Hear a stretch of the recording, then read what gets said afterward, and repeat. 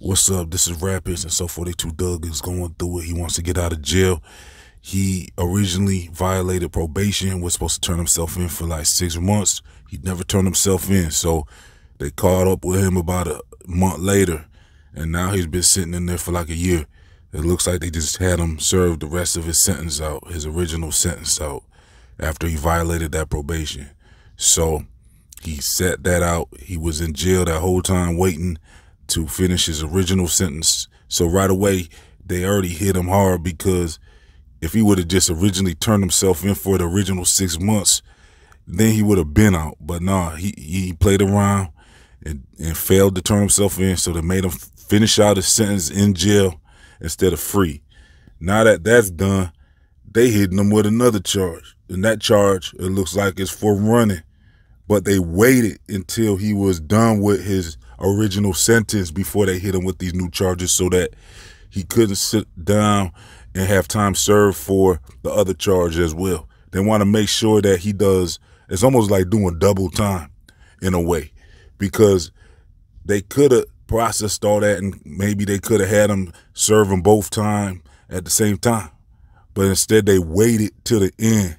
They waited till he was done with his original sentence to get him with that new charge. So now he looks like he probably won't get out until May of 2024, is looking like. So Yo Gotti is trying to get him out of there. He's offering $2 million for any lawyer that can get him out and beat those charges, maybe get him out on bail or something. Just get him out, he's saying, because 42 Dugg just released a statement. He said he's heating up his food with shower water to warm up his food. He's saying the living conditions is horrible where he's sitting in. So it looks like 42 Dugg is from Florida, but I'm not sure exactly where he's locked up right now. But yeah, it looks like he's having some very difficult times in that jail cell. He's saying like the conditions is not humane. He's saying it sounds like it's a very raggedy jail, and he's just saying that there's no way to be living. And so it's probably worse than your typical jail from what he's describing. Some people are saying, oh, it's supposed to be like that. He's in jail, so, you know, what's he expect? But no, from what he's describing, it sounds worse, you know. But I don't know. Let me know what y'all think. As far as Little J, look, I'm hearing some news about him.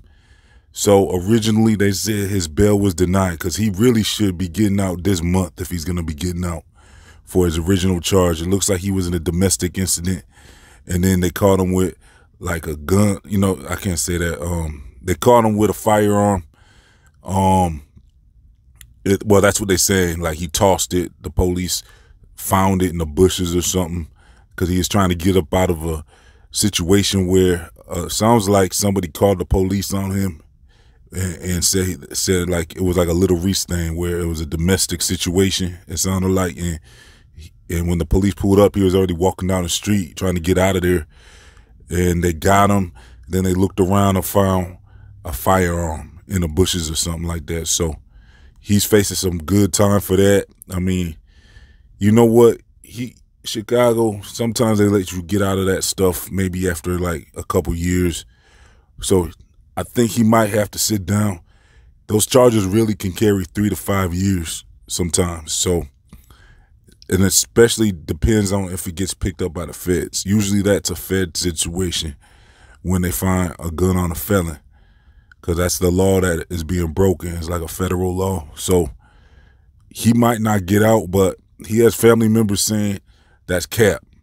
So I'm going to be getting some updates for you and see if Little J is getting out anytime soon or not. Maybe he can get out on bail while he's facing the charges for that gun.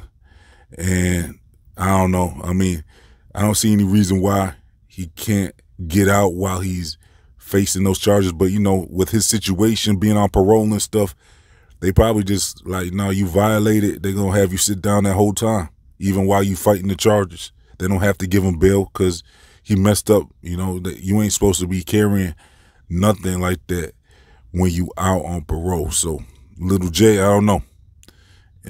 Like I said, I'll get you an update when I can.